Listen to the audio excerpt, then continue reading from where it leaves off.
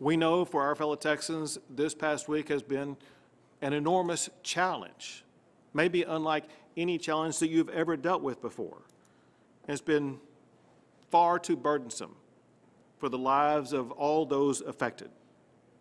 We're working around the clock, and we will continue to work around the clock to address and to meet your needs and challenges and help you overcome them and get them put behind you.